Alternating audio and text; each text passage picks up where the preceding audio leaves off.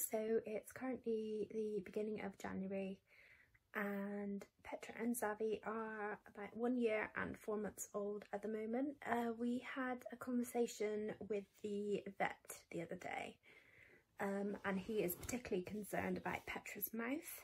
Now I'm going to do a whole separate video all about Maine Coon and potential dental problems that you can get with Maine Coon. It is a very well known thing that Maine Coons have terrible problems with their teeth and their gums, and it just so happens that our poor Petra has got one of these problems at the moment. So the diagnosis that the vet has given her is Juvenile Gingival Hyperplasia. So you had to say that slowly because it is just such a mouthful, but this gingival hyperplasia basically just means that her gums have massively overgrown and to the point where they're actually covering up a lot of her teeth, and apparently this is some sort of allergic reaction which occurs around the time of teething. So she's probably had it for quite a long time now because they teeth at around 6 months old and she's well over a year now, so it really should have been picked up before now. But unfortunately, because of the whole COVID business and being in lockdown and probably the timing of us having our baby at the same time, it just went a little bit under the radar and she hasn't actually appeared to be that unwell with it. The first sign that there was anything wrong with Petra was that she didn't seem to be grooming herself properly and she was becoming quite matted. And so we would help her with her grooming and sort the mats out for her, but then she would just reaccumulate them over the course of the next week. And we also noticed that there was quite a lot of dandruff in her fur, which meant that she obviously wasn't cleaning herself effectively.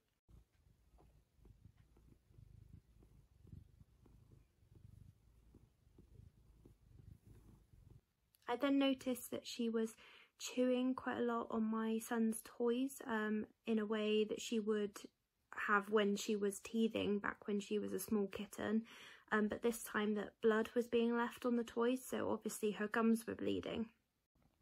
I couldn't really get a good look in her mouth myself, so what I did was I took her to the vet when she was due her annual vaccinations, which was, you know, around the same time that all this was happening, and they had a look and they actually decided that she needed to see a dental specialist, and so that's who we've been talking to in the last week or so.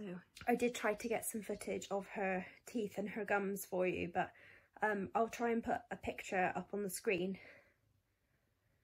But yeah, no, it's very difficult to get obviously an image of her mouth because it is quite painful for her and she doesn't want us playing with her teeth at the moment.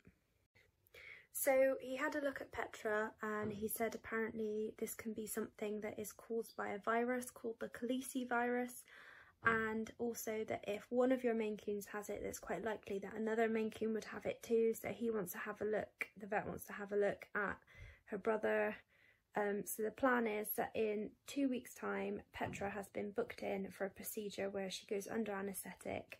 They clean her mouth and her gums under anaesthetic, and then they're going to cut back the gums and take a look at how her teeth are doing, and if there's any problems, they might have to remove some of her teeth, but fingers crossed it hasn't got to that stage and that it's just a case of stripping back the gums and giving it a good cleaning.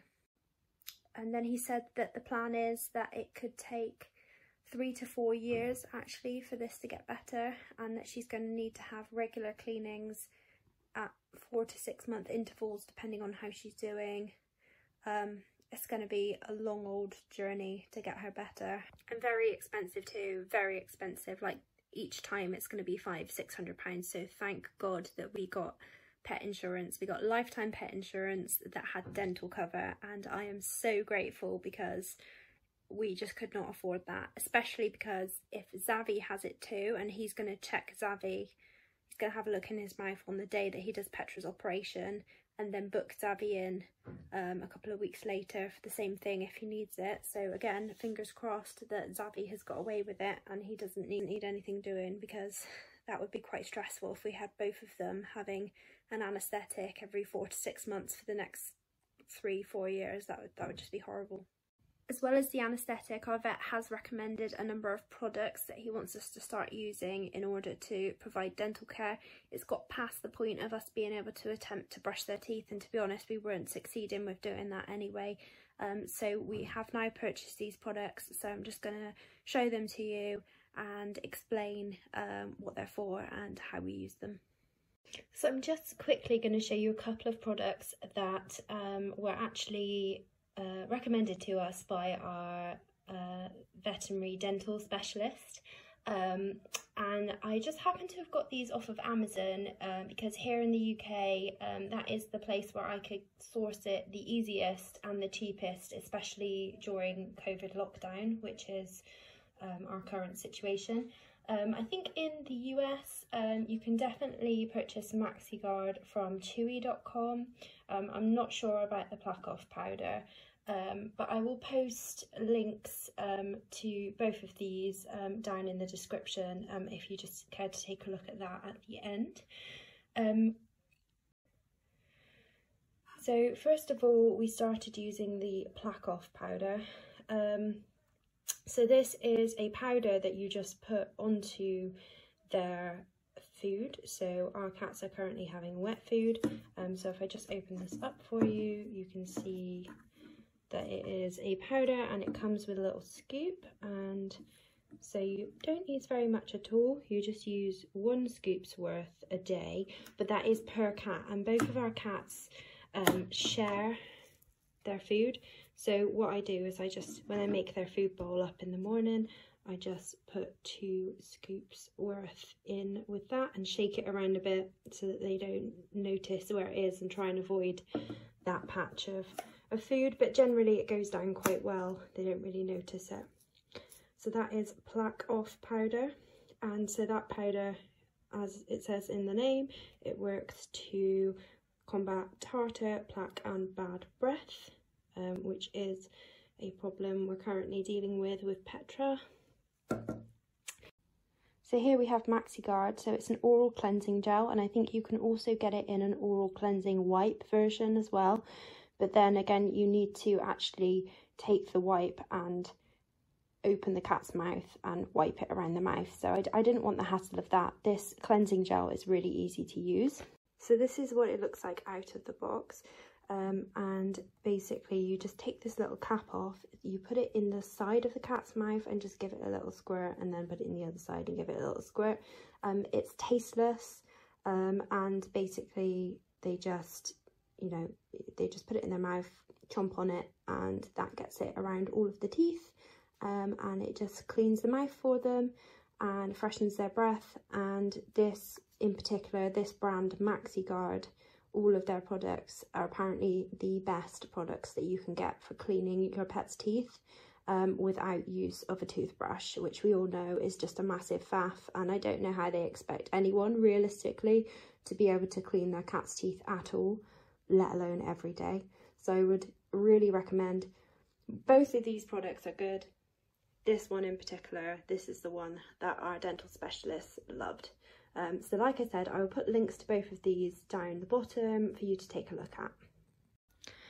So one thing that our vet really wanted us to do was to put them on a dental care specialist diet, and this is the one that he recommended. This was his preference, so it's the Hills TD Dental Care, and he has reassured us that this will be okay with their sensitive stomachs because they were previously on a food specifically for sensitive stomachs.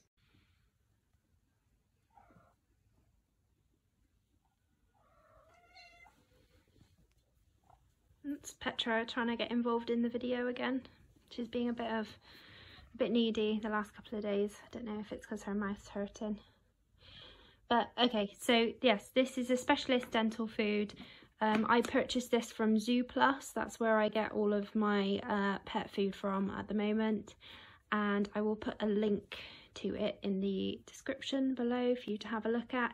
So there were 2 options. We could either go for this one. He said this one was his preference, or the other one that he suggested that we get was the Royal Canin Dental Care. But there was some reason that I didn't get that one. I think it was maybe more expensive. I don't know. You'd have to check.